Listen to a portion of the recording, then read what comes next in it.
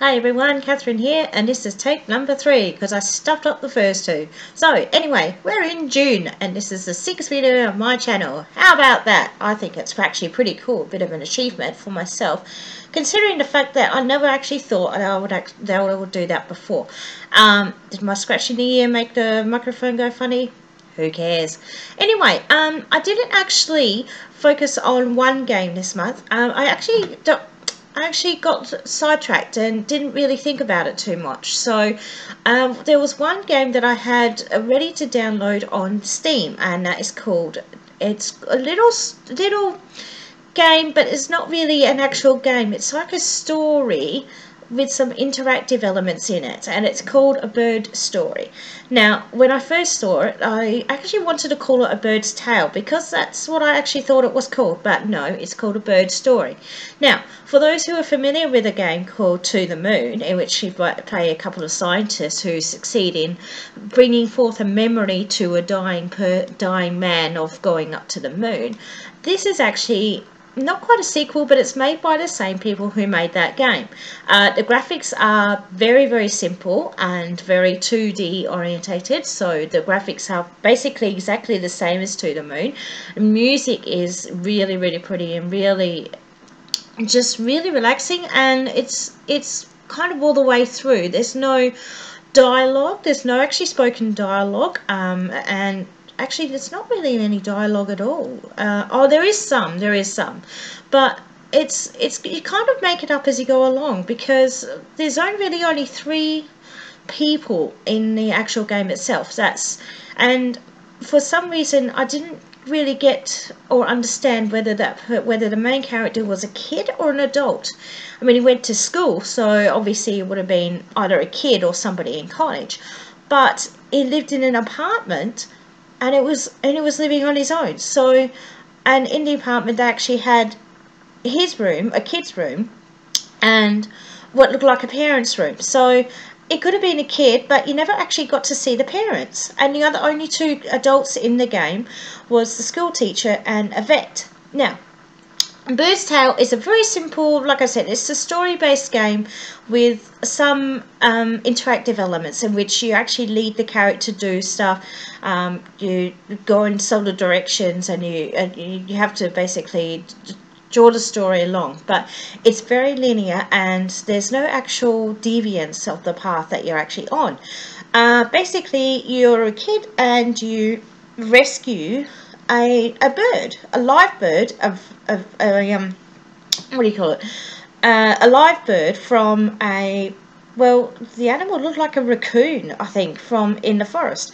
The bird seems to be injured, and with the help of the vet and your patience and your love for the bird, obviously, you nurse it back to health, you gain the bird's trust, and there's some kind of bond that comes between the two of you, where at first the bird is sort of scared about you, scared from your approach, and little by little, bit by bit, you earn the bird's trust.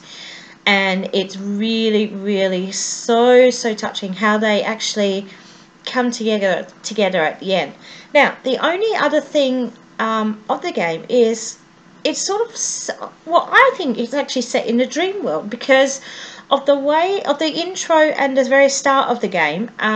You seem to be asleep and you seem to wake up, but the way you wake up, it's like you're dreaming. So in between the elements of dreaming and waking world, there's kind of worlds to entwine to each other. So you got the building of the real world, and you got the makings of the dream world, where everything just meshes together, and you see all these little shadows running around. Now that's actually kind of very, very similar, almost exactly the same as the shadows that you see in To the Moon. If you have played that game, or if you haven't played that game, do play that game, and you get an idea of what I'm actually talking about.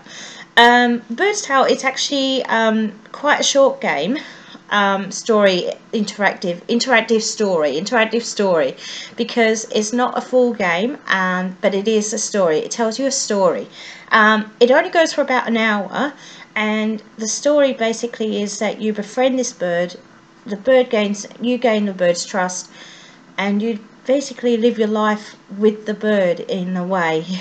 There are some really, really funny moments, and there are some really, really emotional moments. And the end just really, really touches me really, really deeply. And yes, it did make me cry. But you know what? It's one of those stories that's the interaction between a child and an animal.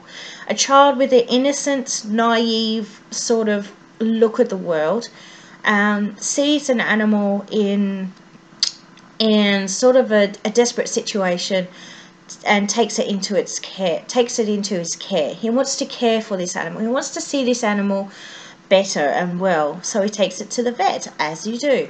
The vet, however, has a different kind of take. He wants to cage the bird. That's not going to happen. The bird, as far as the kid wants to see, should be free, as all birds should be. All birds in the wild anyway. And you know what, just the interactions, the soft interactions, the childlike innocence of that bringing together, the respect that the kid has for the bird and the bird has for the kid, it just really makes it so special. And just like I said, if you've played To the Moon, or if you've seen somebody play To the Moon, you're going to get an idea of what the story is going to be about, because basically both games are made by the same company. One is after the other. A Bird's Tale, a Bird's Story, I don't know how many times I said Bird's Tale, but Bird's Story is actually made after To the Moon. It's not a sequel because it's not the same story, but it's by exactly the same people, so you get the same graphics, the same kind of music, and the same kind of mood and feel to the actual game itself. The way you interact with the world is you get these little thought bubbles that come up, like when you play The Sims, and these thought bubbles tell you where you need to go. Like one might say, oh, I need water, I need food, I need to do this, and I need to do that. Sparkles in the world, and have a bit of fun, like jumping on the bed. Now that was really cool. I used to love jumping on the bed as a kid, so that took me back then. Really, really cool. Just yeah, so and the paper aeroplanes, there again there's an element of origami, because remember To the Moon had origami bunnies. This one had origami or paper planes, and the element of flight, the element of taking flight and just being free like a bird. And that's the whole story, and that's what it comes down to. You know, you again at the end, it's unclear as to whether it's still a dream or whether it's actually really happening. And in the end, you just see that interaction and that innocence of the child helping and freeing the bird, and just watching the bird and his mates just fly off to the nest and live their life. Now that really, really got me, because you know, it's not because I'm a bird lover. It's just that interactions between people and animals, that love, that bond, that trust, that respect that people have, really, really gets me. I mean, when I saw Marley and Me, oh my god, I lost it completely. Halfway through, I wept like anything. But that's a different story. And Bird's Story is, like I said, a very simple little game. It takes only an hour. And it's really basically a story with interactive elements. Basically, 90% of the actual game is you're watching. You have no control over what happens. You're just watching it unfold. Just that little bit. You know, you're moving the character here and there. You might move the character a few steps, and then the game takes control again. So you're looking at a different perspective. You're looking at a bird's eye view on a 2D platform, 2D environment, and you're just enjoying the experience. Like I said, it's like a short movie. Somebody has made a short movie and has allowed the audience to control some elements, or basically take into account some elements and experience it for themselves. So is the game worth it? Yes, definitely. For, I can't even remember how much it was. It's probably even $15 or something like that. It is definitely worth it, and it's on Steam. It's a very little game. Like I said, it only takes an hour, and it's really, really quite something. And you don't, unless you actually experience it, and unless you actually want to see it in a different way, you get that kind of aspect and respect that for the characters, for the story and for the simple interactive that's actually going on. So I would recommend that little game, and get it. If you play To the Moon, you'll love it. Even if you haven't, you'll love it as well. It's just that ending, that feeling of letting go, of being of freedom.